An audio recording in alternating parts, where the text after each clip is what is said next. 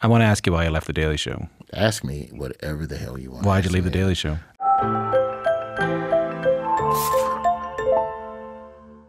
How are you? I'm good. I'm very good. I have been in this country about a day and a half now, and I'm just watching House of Commons and really starting to catch the flow of how politics moves here. And? Apparently, Trudeau is on Tinder, and that's going to be a big deal. Yeah, he's looking for dates. Apparently, he's single again, and no one's scared about that. And then also, there's a lot of arguing over pain. Apparently, it's so cold in Canada that you have to like get a discount on your heat. Or state mandated insulation. Yeah, the heating oil costs. Like I'm not. All I know is that I watched the House of Commons argue about heating costs for like an hour and a half, and it was good television. But like with the level of emotion that we have in the States for like gun control, but it's just y'all just talking about the cold. we're talking about natural gas discounts. It's freezing. My heat has to always be on. I shouldn't have to pay for this. It's like, well, you should live closer to resources. Like that's the argument, and like it's been interesting to see. So I'm excited to learn more. Isn't it nice that those are the problems? Yeah, it really is. I mean, leaving the Daily Show gave me some more mental bandwidth. I didn't realize how much American politics was just like swallowing up all of the bandwidth that I had to like learn about the world and explore other stuff. So it's cool. It's cool. I'm looking forward to kind of getting into these types of discussions on stage over the course of the month. I'm gonna talk to you a little bit about the Daily Show at some point. But I was looking into you before we did this interview, and I didn't know that you started out in journalism. Yeah. So how do you make the journey from journalism to comedy? It was always a duality.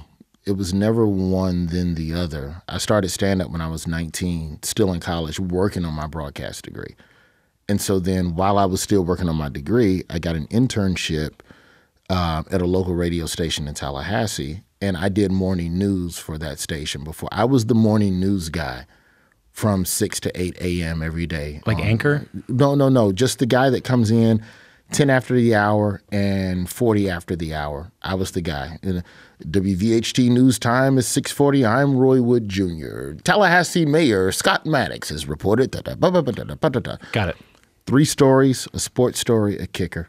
And that was the beginning of my foray into like news and media and things like that. And was the stand-up you were doing when you were 19, when you were in college, was that newsy, topical? Like what kind of stand-up was it? Nah, it was all about me. It's interesting in that my stand-up, I talked about me because the idea that, also I'm 19, but I look 15. Oh, you were one of those kids. Skinny. Yeah, I was lanky and just slim. So when you're 19 in the South, you're performing usually for people over the age of 28 to the usual age of 30. Yeah. So they just don't take you seriously. So I can't talk about the world because you're not going to believe anything that you just assume I haven't seen anything. So I just have to present my world funny. So I did jokes about student loans and book buyback. And, what I figured out over time, though, was no matter who we are demographically speaking, I think there's like 4 topics that you can, and there might be others, but the 4 that I leaned on that were like, I believe that we always have a connection on is food, sports, jobs, or love. And so the idea, and love can be a number of things, but it's breakups, it's sex. It's just the desire for intimacy. We all have a favorite food. We all love a sport. Yeah. There's all something we want to be entertained, but like the idea of going out and making money and being a provider, being concerned about gas prices, being concerned about my student, like those things, that's when I started figuring out how to connect with people. Yeah. But it wasn't until probably early 30s where I really turned into the version of what I would eventually become now, which is more just analyze the world, never talk about yourself. Yeah, you had a lot of years as on the road, right, as a stand-up. Yeah, I mean, but a lot of that time, I mean, we're going back to 98, but a lot of that time was spent doing colleges and nursing homes. And like, it was just Nursing homes? every demographic you could name, I did. I went to school in Tallahassee. So in that era, in the southern part of the states, most cities, open mic is only once a month.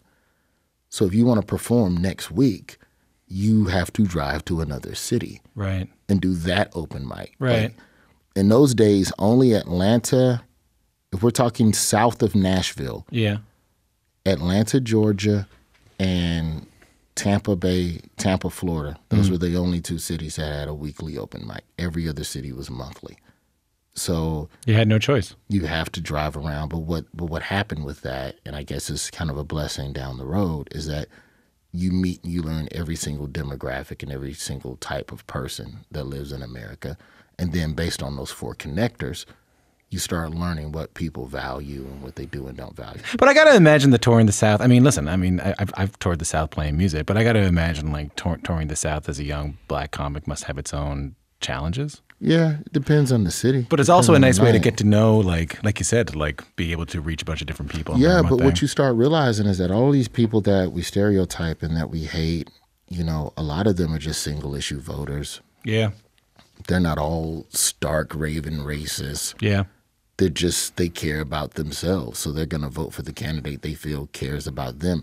There are people who I know for sure wouldn't give a damn about anything that I believe in, but they will show up to the show and laugh every time and come buy me a drink after the show.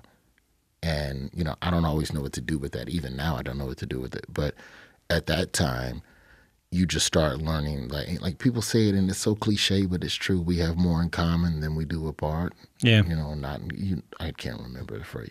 But it sounds like you were able to get up on stage, even in that stage of your life, and look at these audiences in I will not say rural South, but in some of it rural South, and look out and go, okay, well, I have to learn how to connect with these people. It feels advantageous as you go out through your career, as opposed to someone who's just stuck in Vermont their entire lives. Get these laughs in Paducah, Kentucky. Yeah. And then tomorrow, your reward is Clarksville, Tennessee. Mm-hmm. And if you do well there, we'll book you in Johnson City, Tennessee, which is a documented sundown town. It is a documented place where if you were black, stay in the hotel. And I've had people tell me as such as they're shaking my hand and buying my merch on the way out the door. Is that your story? Yes. People will come up, hey, man, I hope you have a good time, Johnsonville, Johnson City. Just don't go up to Bristol. You're better off in a hotel, man, but you're funny. Like they're telling me the secrets to survival in their town. I'm going to let you in on something because you're funny. I'm going to tell you something. Wow. So, yeah, it's danger out there. And comedian Doug Stanhope said this, and it's always stuck with me. As a comedian, you're only as famous as you are in physical relation to the club that night. Hold on. You are only as famous as you are in physical relation to the club that night. The further you move away from the comedy club after your show, yeah, right. the less famous you become. Right. You're so famous in that room, and you're pretty famous in the bar, and you're pretty famous outside having a smoke. But you go up the street and get pulled over, no one cares that you had a standing O at the Holiday Inn in Johnson City. Especially in Johnson City. Ding, ding, ding. So when you get The Daily Show, when you 2015, you're hired as a correspondent on The Daily Show. Mm-hmm. How does that background help you in now all of a sudden you're doing a big mass market mainstream TV show? Yeah, it's kind of wild when you look back at your career and go, oh, that was preparing me for that and that and that and that. The first 15 years of my stand-up gave me a solid understanding of just the middle of the country. Like that's essentially, if we're talking voting and drama and where a lot of the BS goes down, it's in that area. So, yeah, when I got The Daily Show, I definitely felt prepared. I think what changed in my comedy, though, was that The Daily Show pushed me into a window of wanting to only talk about the world but from differing angles. The Daily, help me understand that better. So Trevor Noah's approach to the show, where if you look at Jon Stewart's ideology and you go back and you look at most of Jon Stewart's bits and the things that are famous and the things that went the most, whatever. Yeah. Jon Stewart comes in with a sledgehammer and knocks the issue in the mouth. It goes, this is the problem. Shame on you for not fixing it. You better fix it. And there's punchlines in between all of that. The clips used to be titled when they got viral on YouTube was like Jon Stewart eviscerates Mitch McConnell. Slams. Yeah, Jon Stewart dunks on slams. That was okay. I understand what you mean. You don't see any of that verbiage for Trevor Noah. Right. Trevor's approach was there could be an A and B side to the issue, but let's look at it from over here and let me give you a different perspective to help better educate both sides. And you can still decide which way you lean. But I'm going to come in and use humor to show you different prisms through which to look at these issues that you thought were one-sided, but they're really more complicated than that. This sounds, and I'm not being silly, this sounds tougher. This sounds a lot more complicated. This sounds like a harder avenue to get comedy than coming in and saying that sucks. I would say so, but I think it's more rewarding because if you do it right, you're getting both people because you're getting the people that are going, that's what I've been trying to tell you. And then you get people going, wow, I didn't know that, and I just learned something. Right. And if the joke lands both ways, to me, that's the perfect joke. So that's where, like, if you look at my stand-up comedy if you look at my stand-up comedy hours versus my Conan sets, and you can, like, literally go and look at it on YouTube and compare and contrast. I don't really fool with the four connectors within my stand-up, within my hour sets, because now I know what I want to do.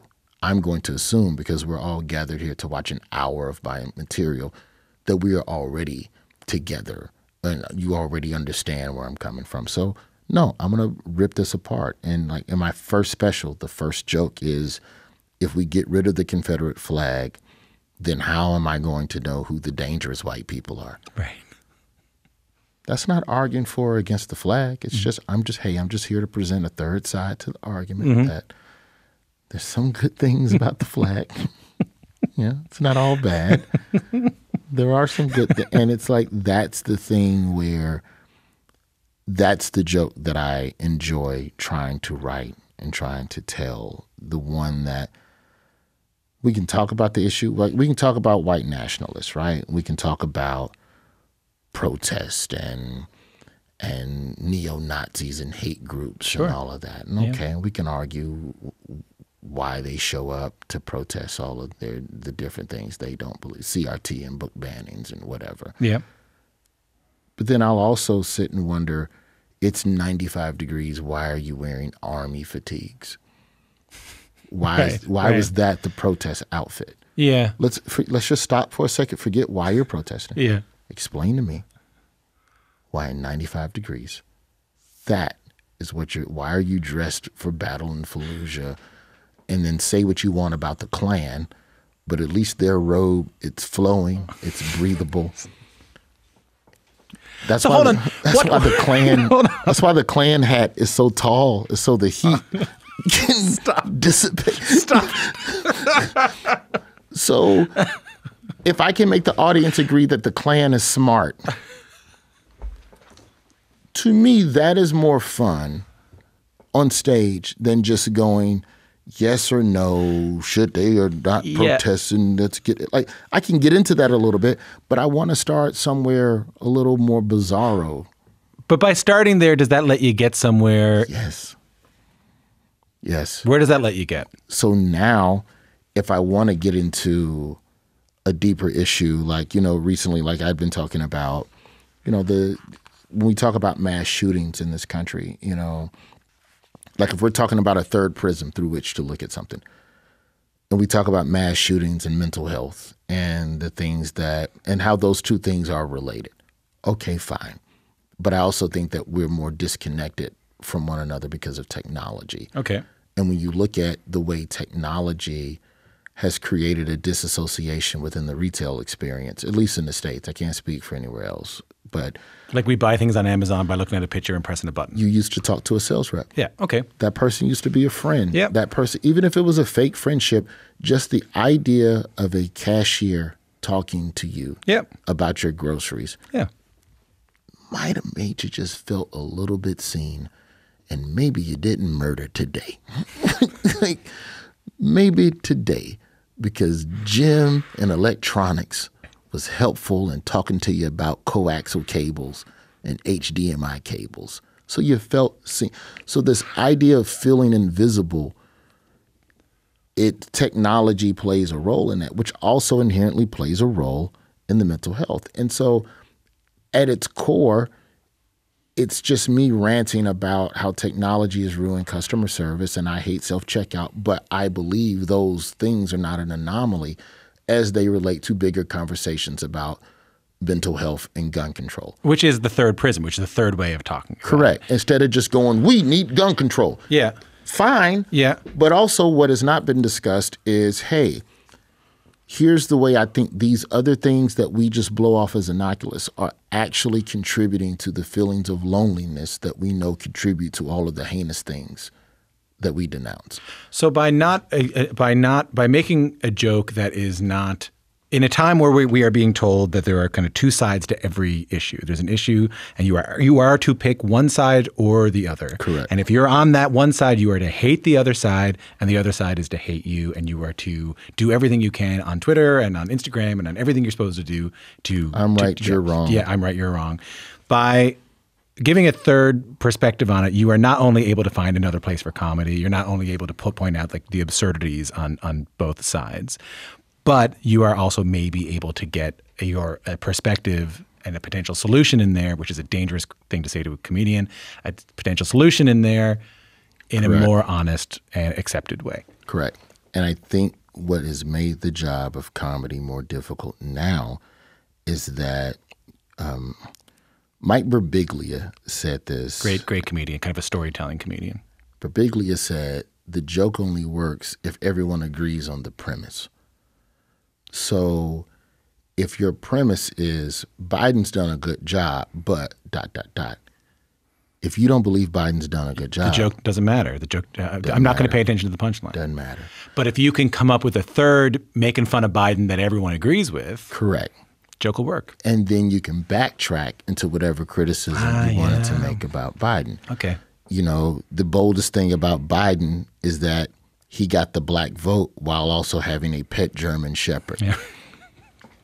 How did he get black people over 60 to vote for him? Yeah. With a pet? Do you know what that dog has done to the black race? And he let one go for Biden, then got another one, and then had to get rid of that one for Biden. And at no point have Republicans used that against him. That's how much everybody loves dogs. Now we can get into policy. Yeah. We're all on the same page. We're all laughing at the same stuff. And it's the weird observational thing. This is a president who has a crazed dog running around the White House. Like, it's the one joke I wish I'd have done at the correspondence dinner. And my head writer, Christiana Mbakwe, we were talking about it, and she just said, Roy, I don't know if you want to get into dogs. There's so many white people there. I just don't know if you want to. You don't know why the dog bit. The dog could have been scared. You're labeling a whole race of dogs vicious just because of the actions of what. And it weirdly, but it was weirdly the joke that we dropped because we're like, what? That's the polarizing joke. That's yeah. That because when you get into I'm right, you're wrong. Mm-hmm. If you think I'm right or you're wrong, then that becomes the conversation the next day and not the joke. Yeah. Which is the reason why we didn't go after Nikki Haley at the correspondence dinner. We didn't go after Dianne Feinstein either. Like that was like the only woman we went after was Kamala because she was in a position of power where there would be enough to justify going after her. And it was a good joke. I remember that joke. That was a good joke. Yeah, Kamala was fair. I mean, like the Nikki Haley joke, I don't remember it, but the basic premise was saying she's a minority, a woman of color. Like I can't remember, how, but we were going to touch on her ancestry a little bit. But if you don't nail that joke, the headline the next day is "Man Picks on Woman." Yeah. Comedian at the White House, liberal comedian picks on Republican. Ding, ding, ding. Yeah, exactly. I watched every correspondence dinner to prepare for my correspondence dinner just to see. And the more I watch, the more I realize it's such a distinctly different experience every year because the country's in a different place. Yeah. No one can really give you any advice beyond just do the jokes and trust that if you've run them in the comedy club over and over, it's like you do these jokes in a place where everyone laughs to perform them in a room where at best case scenario, half the room likes it. The other half can't laugh because either they're not politically inclined, or they're sitting at the table with their boss. Or there's a C-SPAN camera on them as soon as you make the joke, and they can't laugh. Correct. They, what's his name? Sean Hannity can't be seen on TV laughing at a joke about Fox News. You can't. No. So you sit there stone-faced the entire time, and then at the after party, they all come up to you. Hey, man, that was a great job. Is that true? Really? Yeah. Oh, A lot of right-wingers. A lot of right-wingers. Came up to you afterwards and were like, that was pretty good. That was all right. That was all right. That's all right. But I couldn't do anything. I did the Don Lemon jokes. The CNN table was stone-faced. And I'm like, why? Y'all fired him. You should be rejoicing. Aren't you happy? It's this idea of figuring out for my comedy, how can I enter a joke from a different place? And now that's the priority. I'm not couching it in the four corners of safety and the four, connectors anymore. I want to go right away. Let's go. Let's dive in. I think that's when I started at The Daily Show. That's when my stand-up really elevated. I want to ask you why you left The Daily Show. Ask me whatever the hell you want. Why'd you leave The Daily Show? I left The Daily Show because deep down, I don't know what they want to do as a host, for a host. Because everyone thought it was going to be you. Can I say that? Everyone thought it was going to be you. Yeah, my name was in the hat, or at least I felt it was. And, I don't know what they're planning over there. But I do know in the meantime, if they got to have a host by January, because Iowa caucuses are in 2 weeks and we're off to the races for the election. So you got to have a host by then. You can't have guest hosts for that. Correct. If I'm Comedy Central, I'm hoping that this is resolved by Thanksgiving. Top of December, whatever. American Thanksgiving. Okay, yeah, American. We had Canadian Thanksgiving. Settle down with your Boxer's Day and all these other nice holidays you have up here.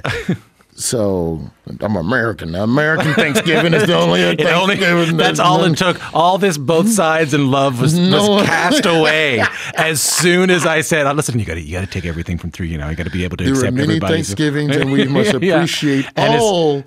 And as soon as I said Canadian Thanksgiving, you were like, "Absolutely not. There's only one American Thanksgiving." Okay. So they don't. The vibe was this: we come back from the strike, and you're wondering, okay, well, if they're going to do guest hosts again, that's fine, but I already guest hosted. So if I do that again, it's stressful.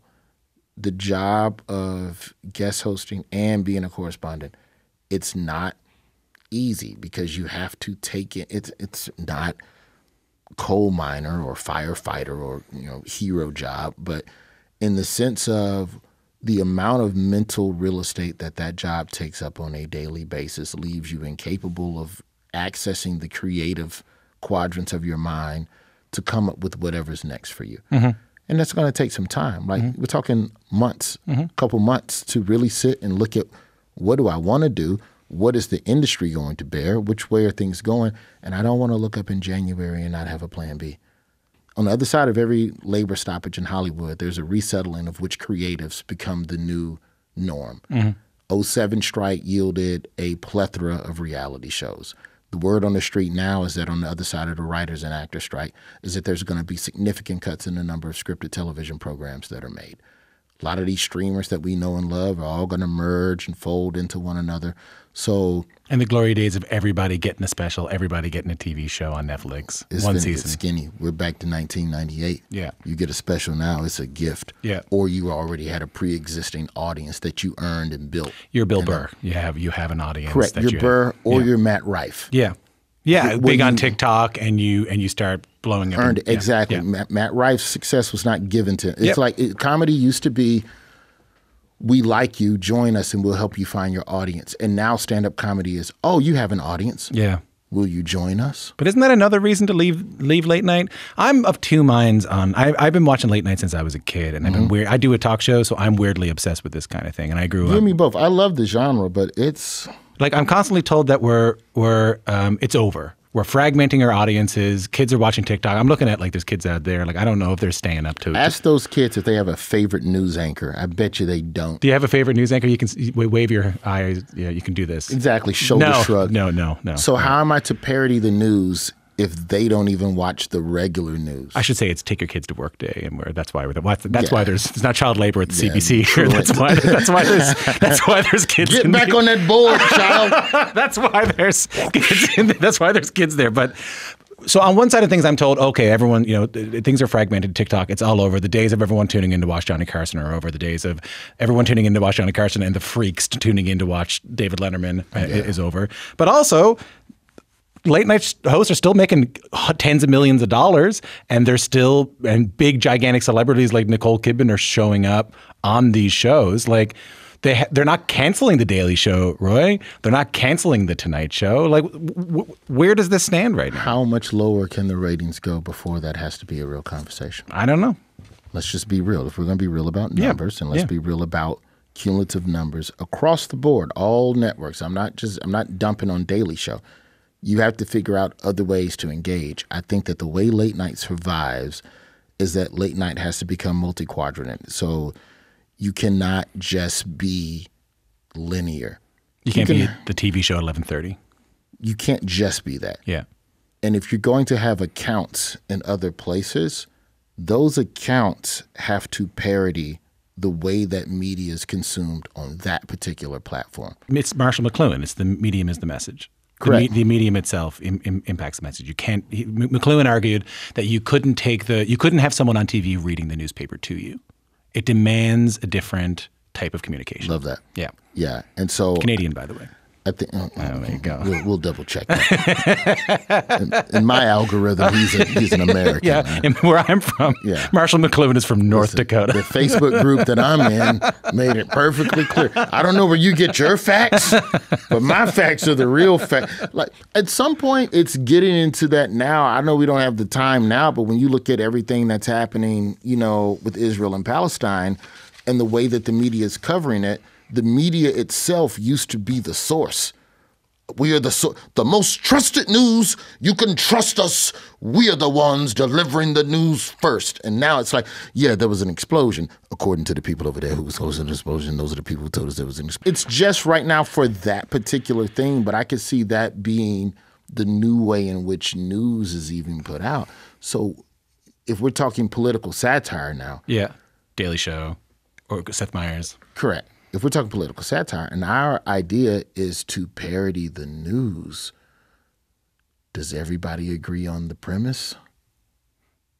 If we're talking media trust, and if we're talking about the idea of those facts being the facts from which we will then glean punchlines, some people don't even believe in those particular facts. So that's part of the hurdle as well for late night in the political satire sphere. If we're talking late night as a whole, the Fallons and the Kimmels of the world, I just think that there is still a place for conversations to be had about things that are happening in pop culture, but they have to happen faster and they have to be modular. They have to be creatively modular to fit multiple flat platforms concurrently. You almost are essentially the host of 4 different shows. Yeah. Versus taking one show and stripping it for parts and disseminating it everywhere, which 10 years ago worked perfectly fine. So what are you going to do? That's what I'm trying to figure out. In the interim, I want to do, sell some scripted shows, write some stuff. I want to act. But the idea of figuring out what is the new way that information looks and how to get that to people in the other issue is faster. All the people that are the freaks who would come on Letterman, they have camera phones now. Yeah. So they're already on their channels doing the things that used to be super voyeuristic for us to watch as a layman. So if the freaks have the cameras, then maybe you're a place that aggregates all the freaks together into one place. Or you're the place that delivers the information first. But that requires a total change in the approach to late night and making it faster. Okay, so that's the how. What's the why? I read this quote from you when I was coming in here. You were talking to Terry Gross. I call myself a worse Terry Gross or Terry Grosser. You said, I'm a black man giving commentary to people about the state of the black condition, which is exactly what my father did, only with no punchlines. I feel like I'm surrounded by comedians doing political comedy who tell me over and over again, I'm not trying to change anyone. I'm not trying to do anything. I'm just making jokes. Jon Stewart used to say, I'm on after a bunch of puppets making prank phone calls. Yeah. I'm not asking you to defend anybody or comment on that. What I want you to close off to is, does comedy actually have a power that you're describing there? I think comedy has the power to activate people. But I think if you create comedy with the intention to activate people, then it feels more like impassioned public speaking. And you have to be careful about that. I think every comedian that talks like that, like the quote you read, I think they know that what they're doing has the ability to activate, but you have to stay connected and married to the joke. The joke remains the priority. It's part of the reason why The Daily Show doesn't touch a lot of stuff. Like the toughest thing to deal with during our time at The Daily Show was dealing with DMs from people who would go, why don't you talk about this thing? Or you talked about it, but you didn't talk about it in depth enough to do da. I don't have punchlines for that because that part is horrible. And there are parts of the world that are horrible. And until there's space to make it funny, it doesn't serve what this platform is able to do right now because it wasn't built for all of those things. This is a message you should send to Vice News because that is how they approach the horrible. So I think that there's places that do things better and there's things that we do better, you know. So yeah, I think comedy matters, but I don't think you can create it with the intention of, ooh, this is the joke that's going to fix the election. Because then you're just up there just being righteous, and that's not funny. This has been a wild chat, man. I really enjoyed talking to you. I appreciate you. Yeah, I really do appreciate talking to you as well. Thank you for coming in.